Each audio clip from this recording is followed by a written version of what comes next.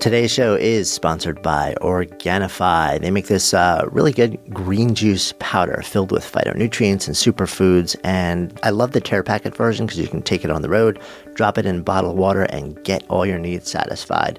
With no mess, no fuss, super easy. You can learn more and also get 20% off your first order at Organifi.com. That's Organifi.com. Just enter the code GOODLIFE. Good Life Project is also supported by Bombas socks. I'm wearing them right now. They're super yummy, and every pair you buy sends a second one to someone in need.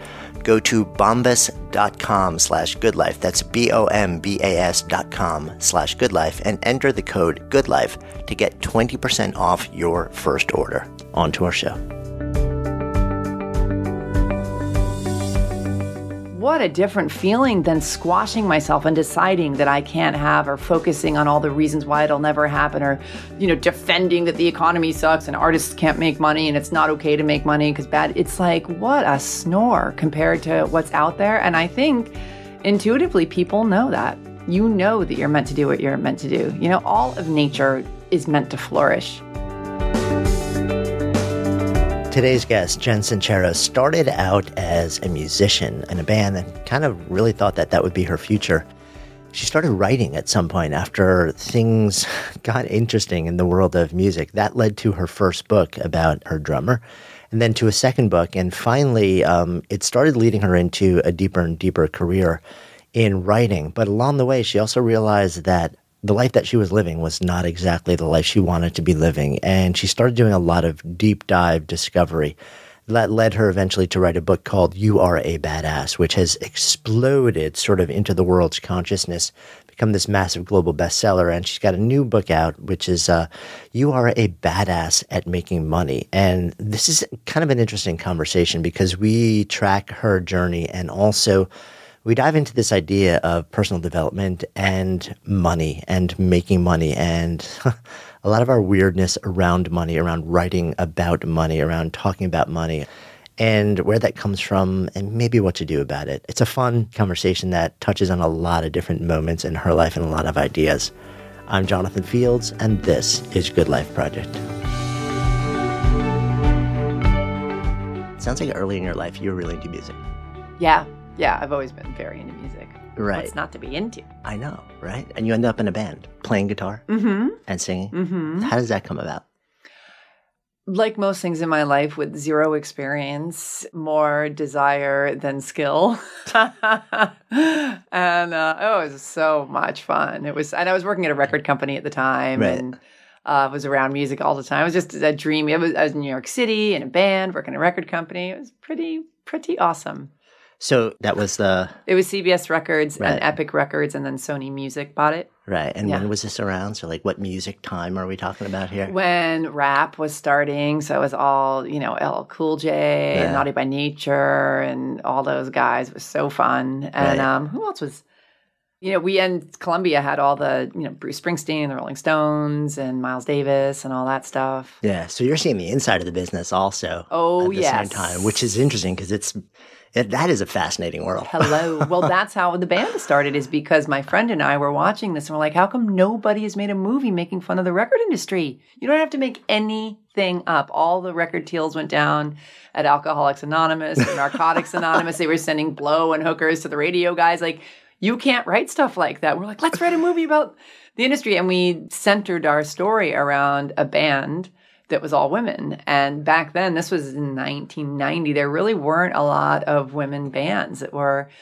that. So we got really far and we sucked. I'd been playing my guitar for 3 weeks when we went on stage for the first time. We're like, this practicing stuff is for the birds. We want to rock. It's like Kiss. It's all about the show. Totally. Forget about everything else. Show. That's funny. So that would have been, I'm trying to think of were there any other all-female, well, the Go-Go's was a little bit earlier than that, right? Yeah, the Go-Go's. But that was really Bangles. it. And that there was weren't, but rock and Joan Jett and right. Heart. But back then, Not nearly the amount there are now, but I'm so glad there's so many more now. So we definitely coasted on the novelty factor because we didn't have a lot more to coast on.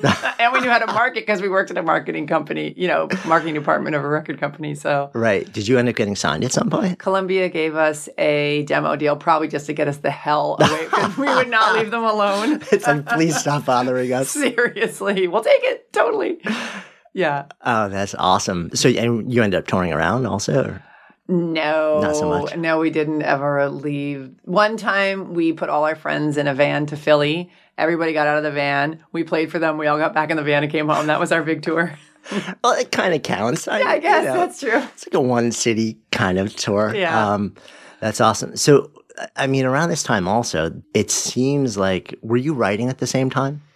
I wasn't. I was right. My job at the record company was as an advertising copywriter. Okay. So I was in the in-house ad agency writing like Ozzy Osbourne TV scripts and ads and stuff like that. But which came in huge help as my writing career took off because I'm pretty good at writing book titles now. But it trained me for that. You're always like, what is the meaning of this job? Well, you've had so many jobs over the course of your life, at least I have, that I'm like, what am I doing here? And I got to say, I have used the whole buffalo in my life now for sure. Every job. Yeah, no, I totally agree. It's funny. I did a whole bunch of copywriting also. It's like one of those rare skills where it's fun. Anything that you do, and it's all about human psychology. It's like, what do I need? Like, what flips do I need to switch to inspire somebody to take some action? Yeah. It's like this massive puzzle. Yeah. Kind of musical in an interesting kind of similar way. There's a cadence to language. Absolutely. Yeah.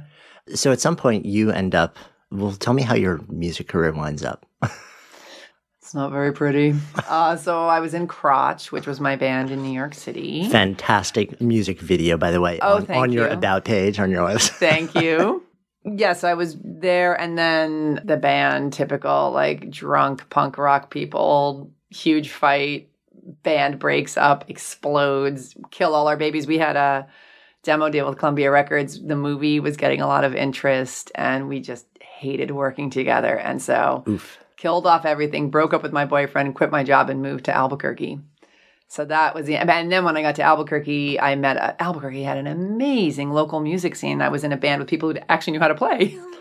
So, and I was all New York, and it was really fun. And so I sort of wrote a lot of the songs and brought them to the most amazing musicians I've ever played with. And it was a good band. It was really, really fun. That's awesome. So you were doing the songwriting and playing also? Mm-hmm. I was playing. They were way better players than I was. So I did play, but I was definitely in the background because they were great. So what else is happening with writing around here? So you're starting to write music. Yeah, so I was writing a ton of music. And at that time, let me think, what is the order of my life? No, still hadn't written a book. So... was in the bands there. I was freelance writing back at the record company in New York. So I was freelancing and living out west and loving it. And then my drummer at the time, he became my boyfriend and it was explosive again. I used to drink a lot. And anyway, so we broke up and the rock star thing didn't happen. And I'm living in Albuquerque, New Mexico. I was like, I have got to get my poop in a scoop. And there is not enough opportunity here. I don't know what the hell I'm doing with my life. And I was really done with New York City. I was like, well, I guess LA makes the most sense because it's an internationally viable city. It's, creative people can be very successful there. And there's a lot of nature. At this point, I was like unavailable for the concrete jungle anymore.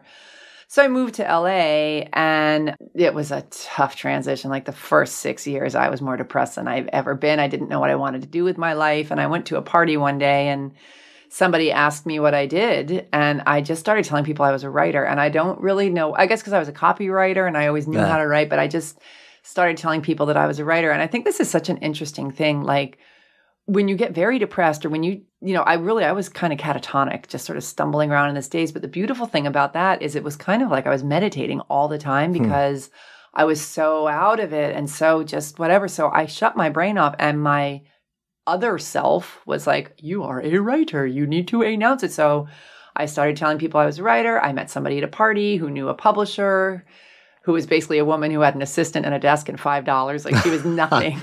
And she's like, listen, I got no money. Here's the worst contract in the world. You have nothing to show me. You could write a book. Let's do it. Let's give it a shot. And I was like, great. So I pitched her the idea of writing a book about a chick in a rock band because that's all I knew about at that time. And that's my first book, Don't Sleep with Your Drummer. Mm-hmm. So it was, semi-autobiographical. So while I was writing that book, the little company she had got bought by a monster book packager. Yeah. And then that monster book packager sold it to Simon and Schuster. So my first book came out on pocketbooks. Yeah, so it became like this. It was insane. So I was just like, whoa, how, there I am, like in my bathrobe in my kitchen, crying and writing and trying to figure out what the hell I'm doing. And all this was happening. So it came out there. And then after the book came out, right after it came out, my neighbor was giving me a haircut in Silver Lake, Los Angeles. And he was an interior designer, and he got a phone call from one of his clients. And he's like, here, talk to this guy. I got to go get another pair of scissors. And I talked to the guy. He ended up being a producer. And he's like, what are you doing? I told him about my book. He's like, I'd love to read it. And the next day, I was at the head of development at HBO. They wanted to turn it into a TV show. Huh. So it's just been this crazy roller coaster. It's like one thing after another. After another. And not planned. Not planned. That's what's so interesting to me about it. Not planned, but going, like, letting it lead you. And that's what I think that I've learned so much throughout my life and that I write about in You Are Badass at Making Money and all my other books is like, you don't have to have everything figured out. You just have to know sort of what feels right. Because if you wait to know everything, you don't know it yet. You haven't done it yet. Yeah. I mean, it's so interesting, right? Because we hear in a lot of the sort of like the self-help world, like one of the big things that you see on posters and stuff like this is, if you don't know where you're going, you're like, that's exactly where you'll end up. Or like you have to have a really well-defined endpoint for you to be able to take anything, because then, like the rest of your time is, you spend all your time plotting your way to that endpoint. Right. I've never found that to be reality. Like there's that rare person where they're like, at 5 years old, I'm going to be a veterinarian, right? And then we hold that person up as sort of, like this is the example of what we're supposed to be. But I don't think I've ever had a conversation with, maybe not ever, but the vast majority of people, it's like kind of stumbling my way through. And isn't it interesting that we think the other way is the norm? Meanwhile, the majority of the population is having a different experience. Yeah, but I think it's sort of like, there's this really fine line. I'm curious what you think about this, between sort of like stumbling mindlessly and stumbling with intention. I agree. And I think with the intention, so here's the thing, you're stumbling mindlessly when you're not being intentional. And so like with the writing stuff, like I knew I was a good writer. It wasn't like I was going to suddenly become a fly fishing expert and I'd never fly fished. It was like, it made sense for me. And so for me to go, if I was feeling called to go fly fishing, that would be a different thing. But it wasn't like, it had some energy for me. And so even though you may think you're stumbling along blindly, when you let your desire and your intuition lead the way, that is as clear as it gets. You may in your conscious mind feel like you have no idea what you're doing, but I don't believe that is stumbling blindly. Stumbling blindly is ignoring what you know intuitively and pretending you can't have it. So you're going to go be a doctor when you hate being a doctor because that's what your father told you should be, That I completely agree. Yet so many of us take that latter path. It's like we take that path because it's, been prescribed by parents or society or whatever we think it's supposed to be. Because I do think the idea of just trying a whole bunch of things is kind of shunned. Yeah, I think so too.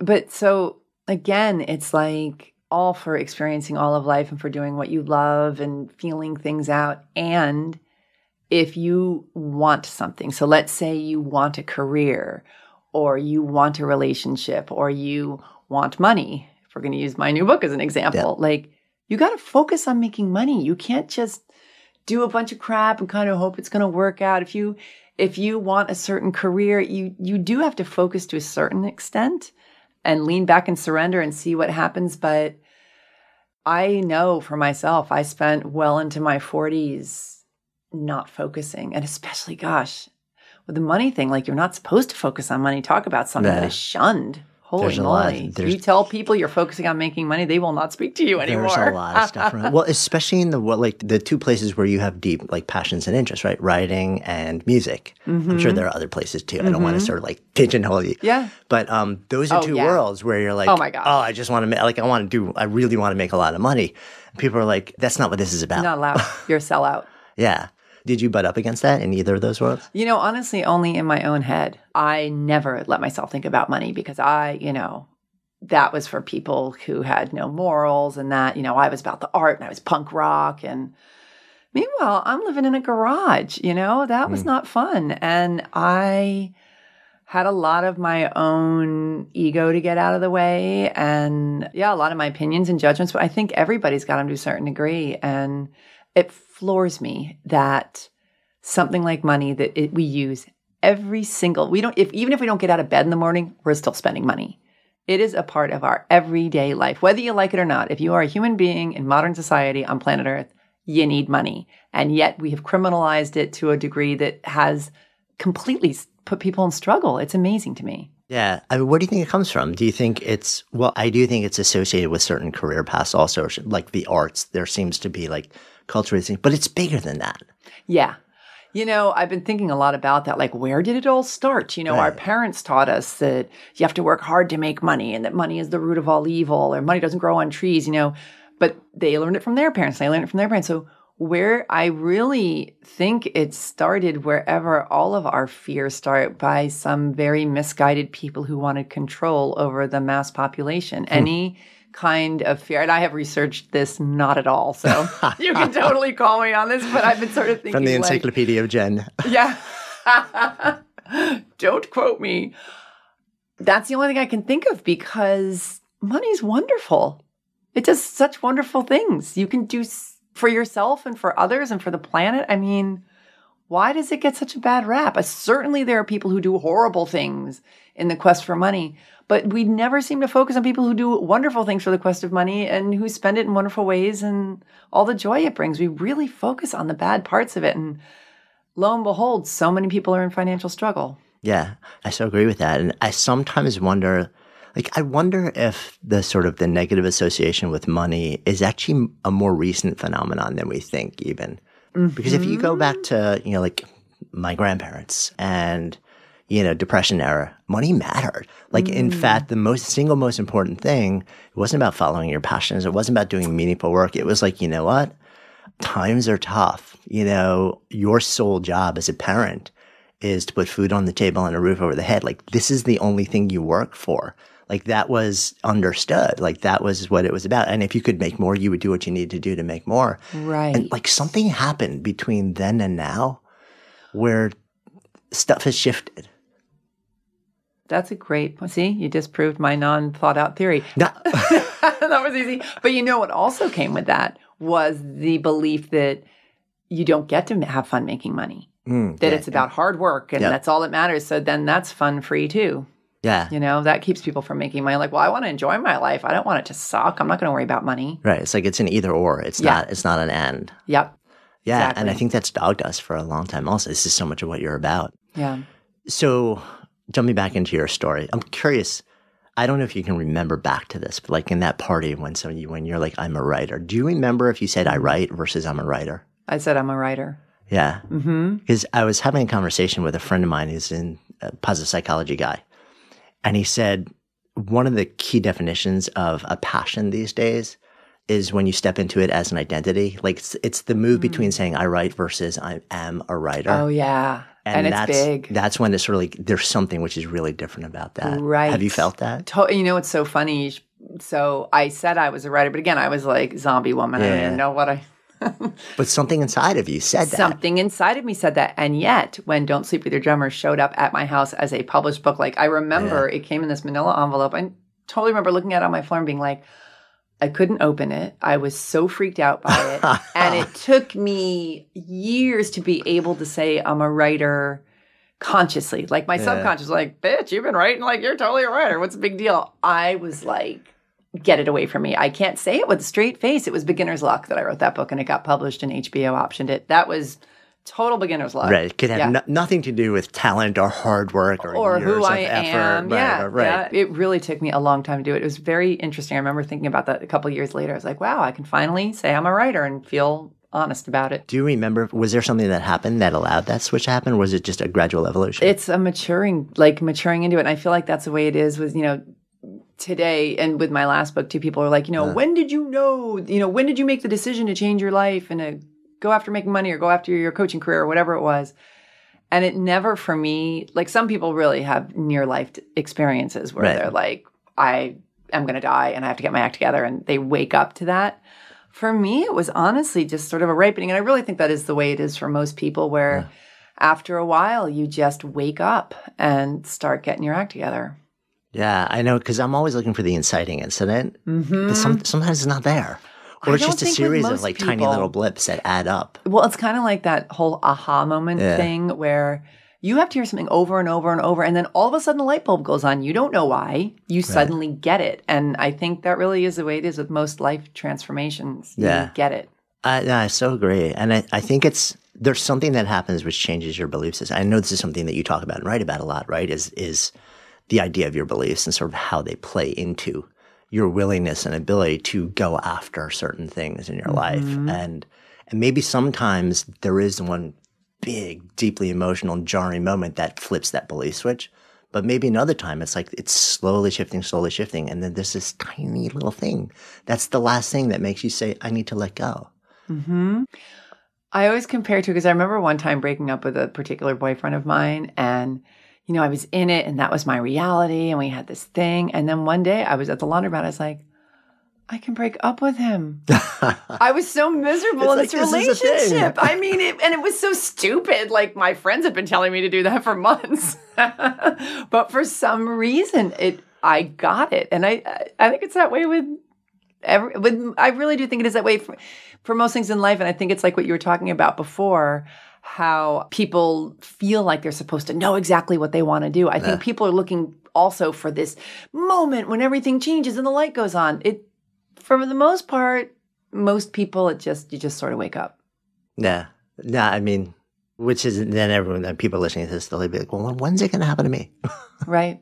You got to keep showing up for work. Like for me, I was reading every self-help book under the sun. I knew I wanted to change. I didn't know exactly what it was going to look like, or, you know, mine was around money, but. Right. Was this after the first book, after you started getting that So this was, I wrote the first book, then I wrote another book. Right. And you can be a quote unquote successful writer. And I was getting published by real publishers, but I was not making any money at all on those first two books.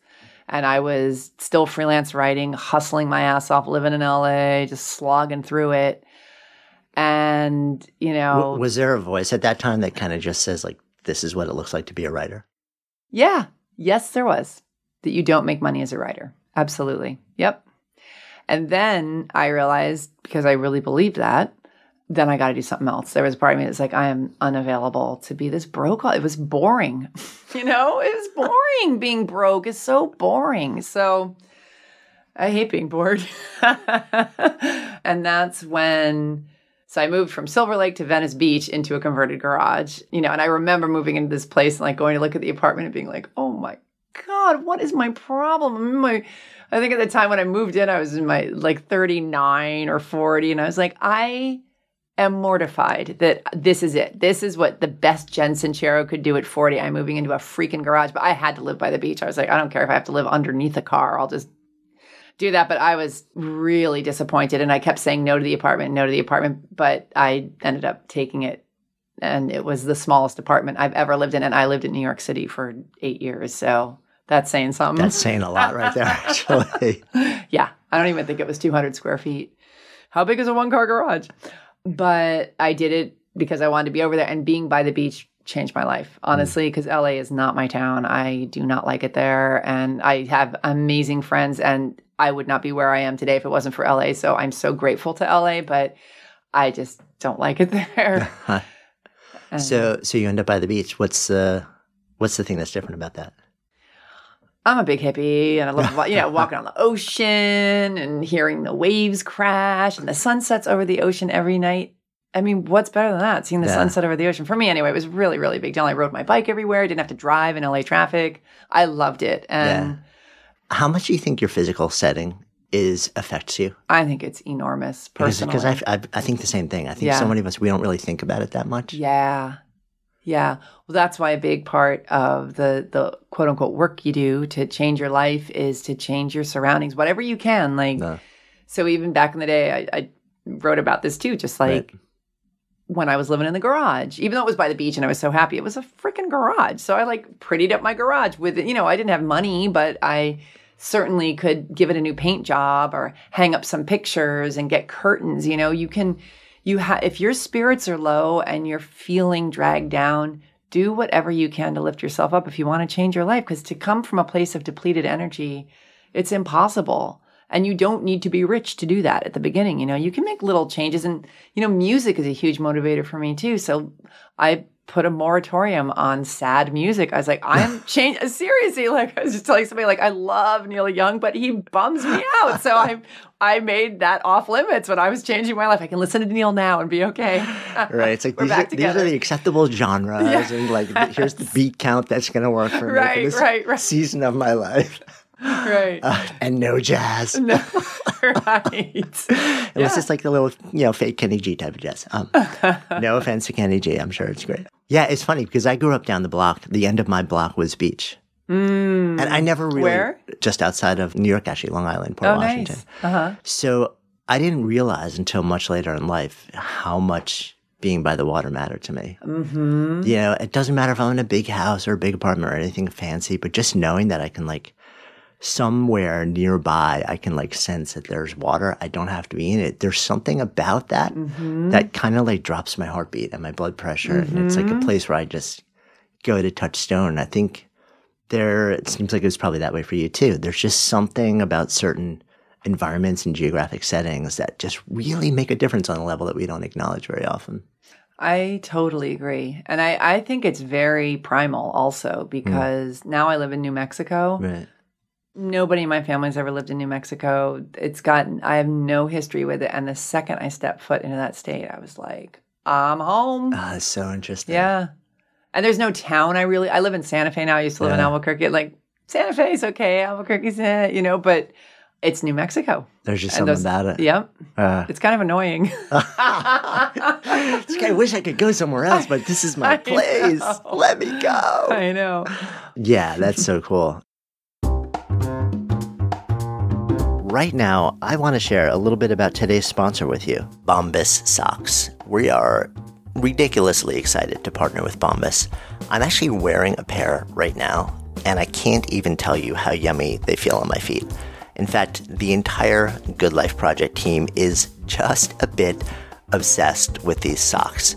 Turns out Bombas spent something like 2 years totally re-engineering the way socks fit and feel, and it was absolutely worth it. And by the way, this is coming from someone who loves bare feet and has been almost absurdly difficult to buy socks for. Also, every pair that you buy, Bombas gives a second pair away to benefit someone in need. So the company has a bigger social mission beyond making your feet feel awesome. So head on over to bombas.com/goodlife. That's BOMBAS.com/goodlife. And enter Good Life at checkout to get 20% off your first order. Good Life Project is also supported by Organifi.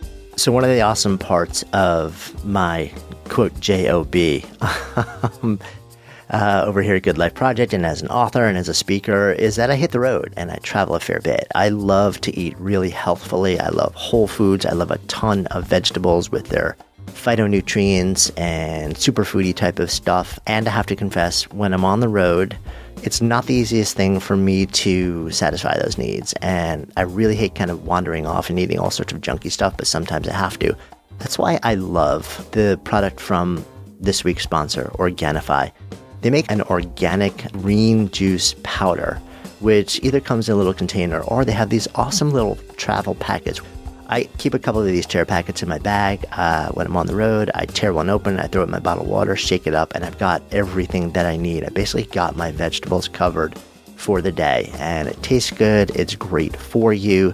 You can't really ask for a whole lot better than that. So you can check it out if you want. All you need to do that is go to Organifi.com. By the way, that's spelled ORGANIFI.com, and enter Good Life, and you'll get 20% off your first order. Go check it out, guys. Super cool.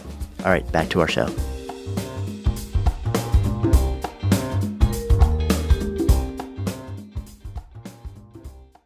So you do a second book, momentum is building, but at the same time, you're going through this thing where you're like, this stuff isn't right. And what starts to bring you out of that?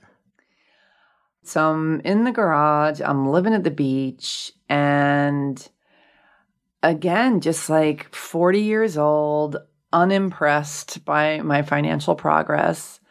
I don't know. I mean, one thing that did change it, but this isn't the pivotal moment, but I went to India by myself around that time.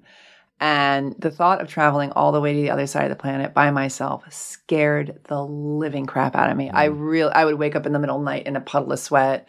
What am I trying to prove? Why don't I just cancel my ticket? I don't want to go. I don't want to go. But of course, inside me, I'm like, totally want to go. Yeah. And I made myself go, even though it literally was one of the most terrifying things I personally have ever done. And then, of course, like the second I get into the international terminal of the airport, I'm like, bring it on. And then I went and I had the greatest 6 weeks of my whole life. It was transformative. And I thought when I got back to my little garage that I'd be so grateful to have anywhere to live after, you know, some of the poverty that I saw in India and some of the stuff I saw there. I'd never seen stuff like that before. And I had the exact opposite reaction. I got home and it was more about overcoming a fear of mine and doing something that turned me on to that level that was also equally as terrifying. I came back a completely different person. I was like, if I have to spend one more week in this damn garage, I'm going to start screaming and never stop. And I started looking for apartments, still had no money, like traveled out of a backpack, scraped together money out of the couch cushions to pay for the ticket. Don't even know how I pulled it off. But my decision to change my life at that point was full throttle. You know, Venice Beach, California, not a cheap place to live these days. Yeah. And this was back right when it was starting to turn and everything was, I mean, crappy 1-bedroom apartments for $2,000 a month. Right. Anyway, but I had decided, and I'll never forget, I wrote a list. One of the reasons I moved into the garage, I was like, in order to get a place in Venice, you got to know people in Venice. So I was like, I'll just get there. I'll live in this damn garage and I'll meet people. So I wrote an email to all the people that I knew in Venice Beach. I was like, this is what I want. I want at least a 1-bedroom that doesn't have a car parked in it. and I wrote out a list of everything. And then it's like very specific, not just the one. and I said, and ideally 10 feet away from where I live now, because I loved my neighbors. Yeah. And the next day, my upstairs neighbor, it was this funny house. It was almost like a lollipop. Like I was in the tiny garage below and there was this big house on top of it. So my upstairs neighbor had this deck and it was like windows and sunny and beautiful. She's like, listen, I'm moving in a couple of months and I would love to save some money. So do you want to just switch and I'll take the tiny place and you take this place? And it was only like $200 more expensive to live upstairs. And I got it. It was 10 feet away. And it was everything I wanted. And you're like, that's interesting. Yep. And then from there, I was hell-bent to just keep going. So maybe India was my big switch. I don't know. I think I was on my way because I don't think I would have gone if I hadn't already made the decision to do big, scary things. But it definitely helped. It's a tipping point. It kind of was, yeah. And so then from there, everything started changing from there. What mattered to you at that point? Like, what were you chasing at that point? Freedom. I hated feeling like I couldn't do things I wanted to do because I didn't have the freaking money. It was freedom and also feeling like I knew deep down that I could do great things, that I could do greater things than what I was doing, and just wanting to be the kind of person that could do whatever the hell she wanted, and to really see how good it could get instead of being a victim and a whiner. And for me, I think the main thing was about personal accomplishment. Potential. Yeah. And frustration with feeling like, come on, really? I mean, was there a voice in your head that kind of was saying, Jen, that there's stuff inside of you that's so much better than what you're putting out into the world? Absolutely. Absolutely. Nah, I think so many of us have that. That's why I call my book You're a Badass. Yeah. Because everybody's a badass. They are, right. Really. I'm trying to remember, a couple of years ago now, maybe, we did a survey among a whole bunch of different people. We're kind of like, what's the one biggest thing that if you could change, you would? And the single biggest pain point was people feeling like they were not, quote, living into their potential, and they had no idea how to close that gap. It's so excruciating. Yep. To read that, I remember reading it, and I kind of knew that would be part of it, but to see that was the single biggest pain point for so many people. Mm-hmm. Yeah. And I think the reason it's so excruciating, and it's going to get a little woo-woo, so hold on, but you're given your desires when you're born. I really do believe that.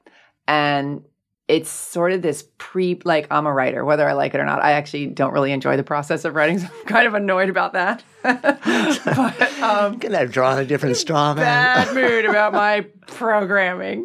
But, and you've got these desires in you, and I love to travel, and I love adventure, and I love variety. And, my older brother likes to paint his house and never leave the country. And, I remember one of the funniest conversations we ever had. It was, I moved to Spain when I was right out of college with a bunch of friends from college. And we just found out we were going to Barcelona and we're so excited. And I call him, I was like, I have amazing news. And he's like, so do I. And I was like, he's like, you go first. I was like, I'm moving to Spain with my friends. He's like, that's awesome. I was like, what's your news? He goes, I just bought a washer and dryer that fit perfectly in the closet. I want to put them in. And it was like, we were equally as excited. Double score. Right totally. He would hate my life and I would hate to live his, and everybody's happy, funny. Right? So, and I do think that's part of our DNA. And so because it really is who you are, your desires really are, they make up who you are. And when you have the audacity to let yourself be who you are fully, I feel like I have crappy days and stuff happens. It's not like all perfect all the time, but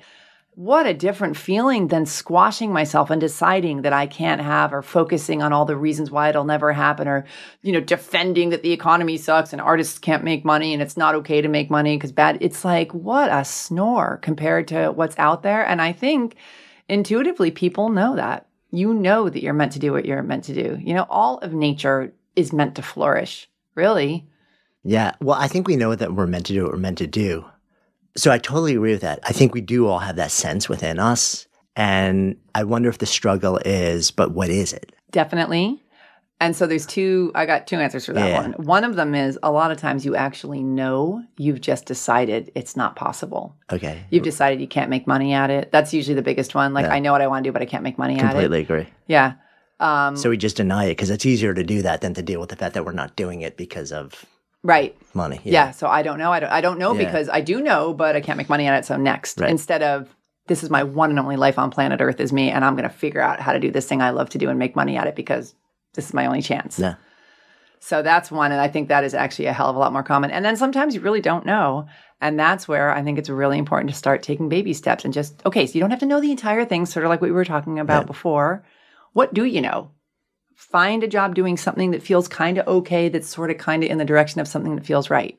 And then you get that job and you start doing that thing. You're like, oh, I hate that, but I love this part of it. And then you've gotten some more information and you've met some more people. But sitting around thinking in your head, trying to figure it out without taking action is a hellhole that I lived in for decades. Yeah. Decades. I so agree with that. Yeah. I think because we're like, well, I'm smart. I should be able to reason this through, right? It's like, no. Absolutely. And the cosmic joke is you've never done it before. Yeah. Like you're trying to figure out something you've never even done before. How the hell are you supposed to know if you like it or not? Yeah. I remember a couple of years ago sitting in a big event hearing this guru on design thinking. And he said the two most dangerous words to innovation and creativity are prove it. Prove it. Because anything genuinely new and different and innovative is not capable of being proven before you do it. I love that. So it's like, why wouldn't that apply to life? Yeah. Well, that's that whole thing about I'll believe it when I see it. No. And when you're really the innovator, you have to believe it first and then you see it. Did I do that right? Yeah, I'll believe it when I see it. When I see it, I'll believe it. I can't remember. But basically, you have to believe in it. It's like, we're going to put a man on the moon. Like, I believe that can happen even though I've never seen it. And I'm going to do everything I can to make that happen. And that's how we get a man on the moon. If you wait around for, to see it somehow first, it won't ever happen. This is something that you speak and write about also, which is sort of like the idea of, like, once you start to get that sense of directionality, and you're like, that's the thing I want to be or create, or that's the place I want to go. Like, get clear about that when you can get clear about it, and don't worry so much about the how, because it will reveal itself over time. Because you don't know how. You've never done it before. So shut up and just do what you know how to do and take big, scary risks all the time. So you talk to people about this like all the time also, and you're right. Have you found that one of the big resistance points to taking that first step and the second step is that people want to see the entire trajectory before they take the first step? Totally. The unknown scares people more than anything on Earth. And meanwhile, we're on a planet in outer space flying through, like, There is no known. Come on.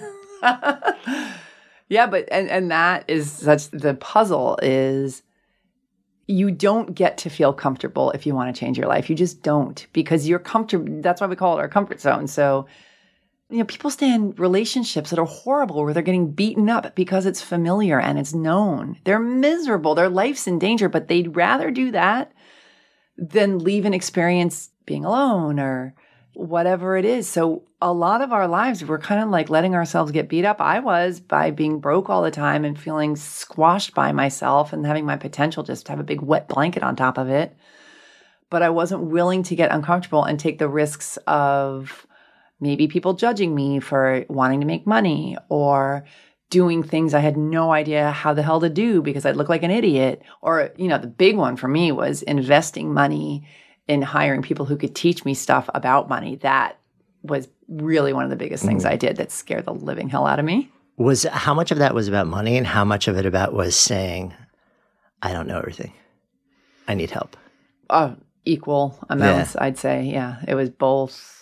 Actually, by that time, I was totally ready for somebody to tell me what the hell to do. I was like, good, you figure it out because I can't. Please, take all my money. Take everything I own. So it really, because this is a question that comes up a lot, right? Because folks will often say, look, okay, so there are these two things. One is we hate to be vulnerable. Mm-hmm. But at a certain point, you have to say, I don't know. And, put on the beginner's mind hat and say, I surrender, show me the way. Mm-hmm. We all do. Doesn't matter how smart you are. Nobody gets out of that scenario. Right.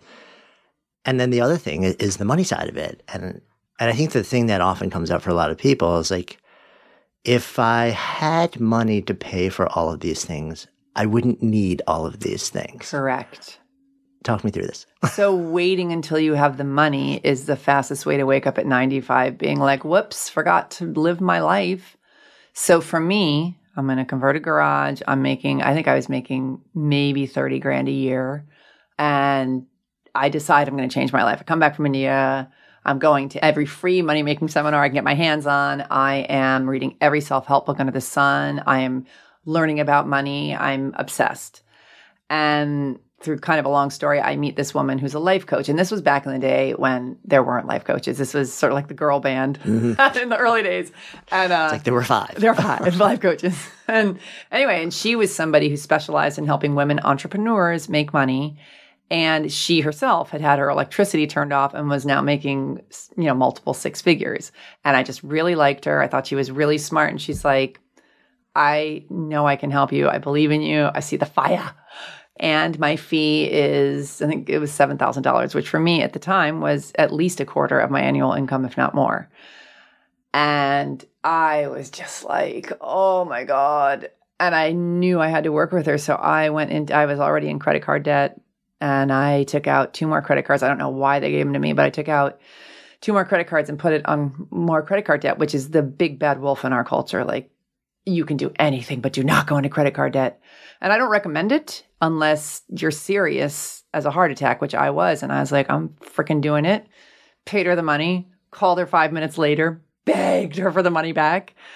And she was like, it's probably the most important $7,000 you will ever spend. And it really was. I mean, I ended up tripling my income within the next 3 months. We started an online business for me, coaching other writers on how to write and sell their nonfiction book proposals, which to me, not the sexiest gig on earth. And I was a rock and roller. I was an artist. And I was like, but I wanted money.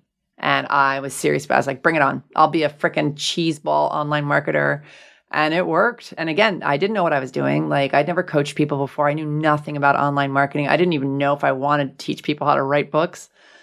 But I did know that I was unavailable to be living the way I was living anymore and that I really wanted to make money. And so from that, I started coaching writers. And most people aren't not writing because they suck at writing. It's because they don't feel they have the right to their opinions. They don't feel like anybody's going to care what they have to say. They feel vulnerable and exposed. So I ended up totally life coaching these people. I mean, we never talked about grammar and sentence structure. And that's how I found out. And I was like, this is fun. I love this stuff about self-transformation. And I don't know, I'm on this whole quest and I don't know where it came from. I hate thinking that people don't love themselves and feel ashamed of who they are. I could cry right now talking about that. I don't know where that came from. I'm not that nice a person. Like, I don't know. I don't know why I made a quest, but I know the second I started seeing changes in people and seeing that I could help them with that, I was all over it. Yeah. And I never would have found that out if I hadn't started that. Yeah, just one step. How does that lead to you writing a column about sex advice? That was the second book. Okay. So the first book was Don't Sleep With Your Drummer. Right. Wrote it when I was in LA. Second book was The Straight Girl's Guide to Sleeping with Chicks. Right. And that happened because when I was on tour with Don't Sleep With Your Drummer, I brought a friend of mine who was a photographer to sort of like videotape the tour. She was a lesbian and we ended up sleeping together. I was like, oh my God, am I a lesbian now? What's going on with me? And so I wrote that book because I couldn't find a book out there. There was lots of books on bisexuality and lesbianism and gay and all that. But there was nothing for somebody who was not ready to sign on the dotted line for, sign up for a new sexual identity, who was still figuring stuff out, sort of exploring it. And that's why I wrote that book. And that, it's funny, that was controversial. And the title of that book offends so many people. And I'm just like this dopey straight girl, like doop-de-doo, going into this highly politicized arena of sexuality that I knew nothing about. It was a huge eye-opener, but it was awesome.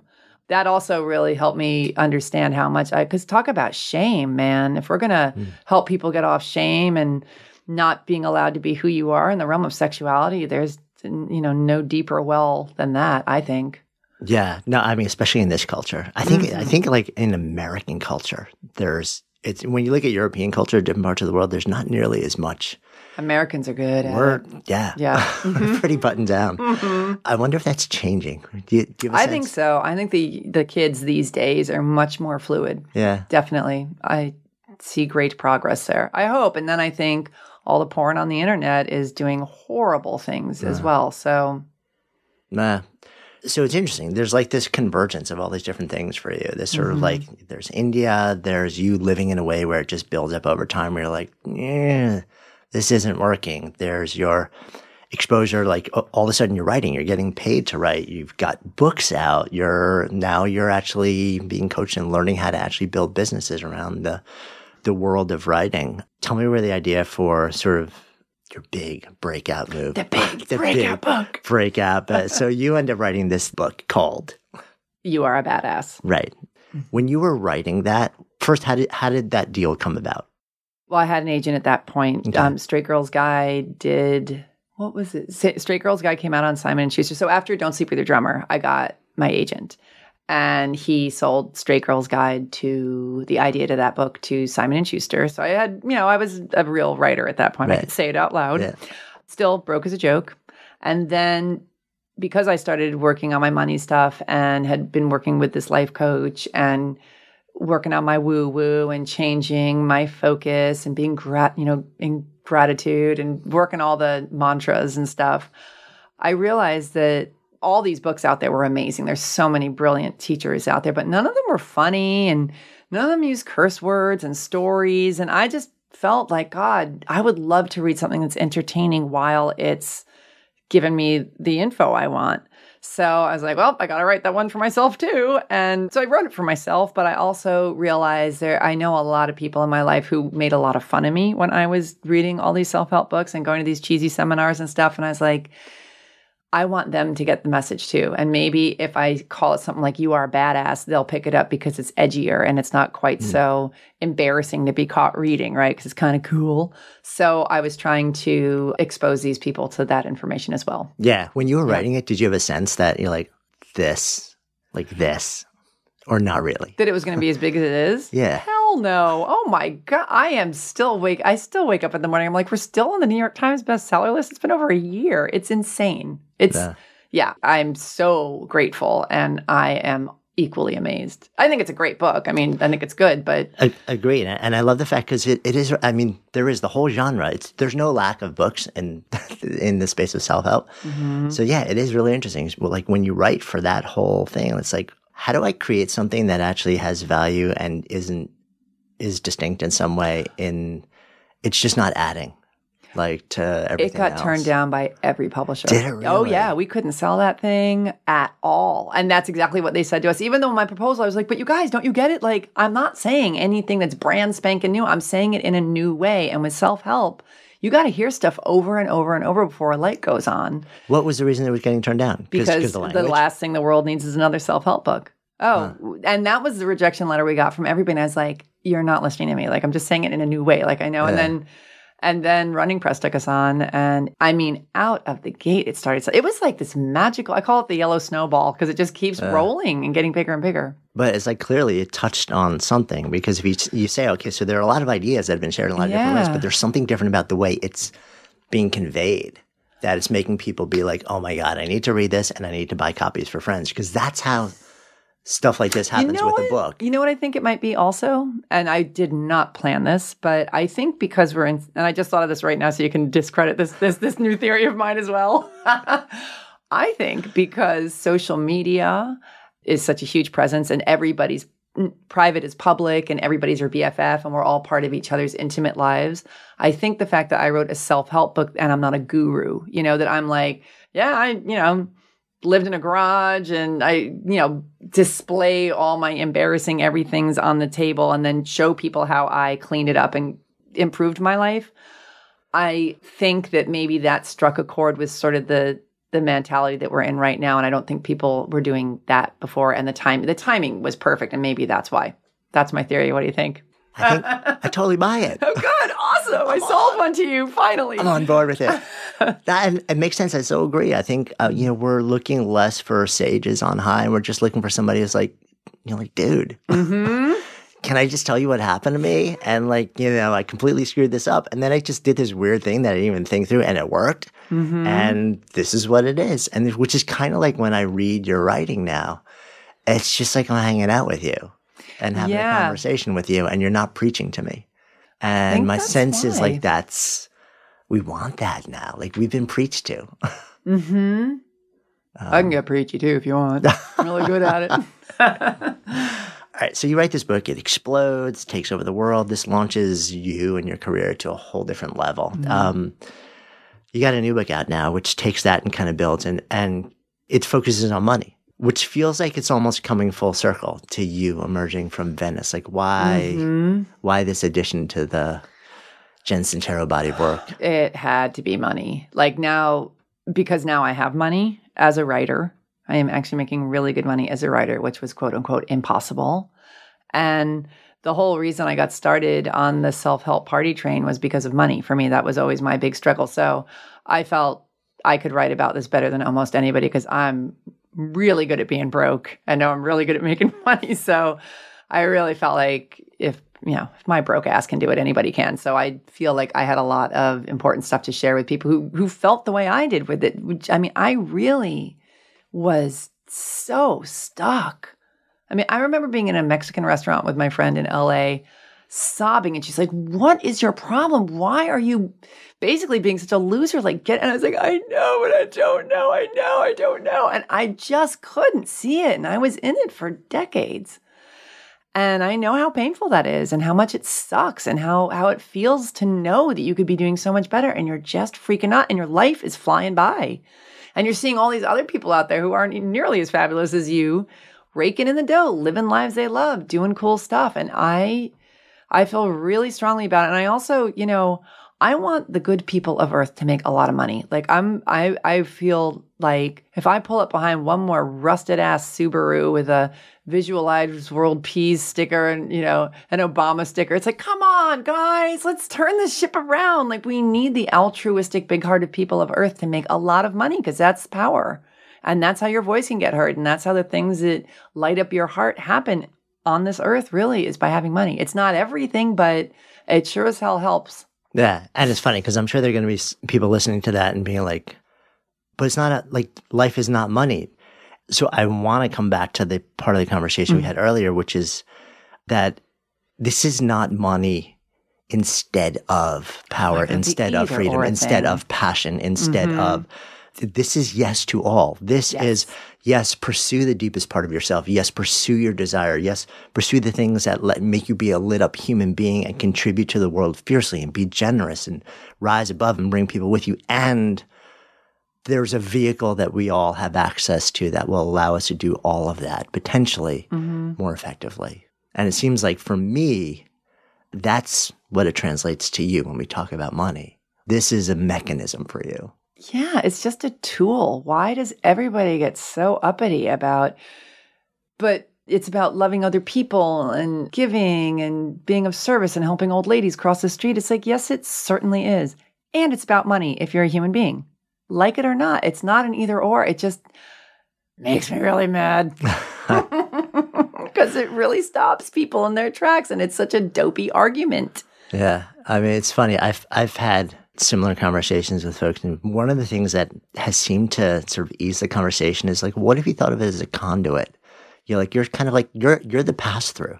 Mm-hmm. You're like, you have some sort of you've cultivated some sort of ability to be able to offer value that people want to then pay for, and you maybe pay for a lot, so you can sort of amass a certain amount of money and then be a conduit to then, you don't have to hold on to it, like root it to whatever causes or other people or organizations you feel are going to do the most good in the world. What's interesting is like people tend to feel a little more comfortable when you kind of frame it as. You have to do something for these people. Because I can say I was one of them. But money, okay, so that whole thing, money is currency and currency is energy. It's just a flowing energy. There's no reason to have a protest about it, you know? And I think it's the whole, like, it's an end, not a, this is not money instead of all these really deeply meaningful things. Yeah. This is a power tool. Or it is. Power tool of love. Going back to your original crotch video. Exactly. It's power tool. Oh my God. Everything comes wait full a minute. circle. I'm serious. Like, I never connected power tool of love with money. Okay, everything's different. That video is getting taken off my website. It's going to be on the front page now. I am the connector. Oh my God, that's hilarious. So we're getting the 55-minute warning here. So let's come full circle. Okay. So the name of this is Good Life Project. So if I offer out the phrase to you to live a good life, what comes up? Listen to your heart, grasshopper. Do, really get quiet and listen to what you love to do and what's important to who you are, and really try and block out what other people are doing, what other people think you should be doing, and trust that what lights you up for a reason. And that reason is that you're on earth to share that with everybody and to go be the biggest badass at that you can be. Thank you. Yeah. Thanks so much for listening to today's episode. If the stories and ideas in any way moved you, I would so appreciate if you would take just a few extra seconds for two quick things. One, if it's touched you in some way, if there's some idea or moment in the story or in the conversation that you really feel like you would share with somebody else, that it would make a difference in somebody else's lives, take a moment and whatever app you're using, just share this episode with somebody who you think it'll make a difference for. Email it if that's the easiest thing, whatever is easiest for you. And then, of course, if you're compelled, subscribe so that you can stay a part of this continuing experience. My greatest hope with this podcast is not just to produce moments and share stories and ideas that impact one person listening, but to let it create a conversation, to let it serve as a catalyst for the elevation of all of us together, collectively, because that's how we rise. When stories and ideas become conversations that lead to action, that's when real change happens. And I would love to invite you to participate on that level. Thank you so much, as always, for your intention, for your attention, for your heart. And I wish you only the best. I'm Jonathan Fields, signing off for Good Life Project.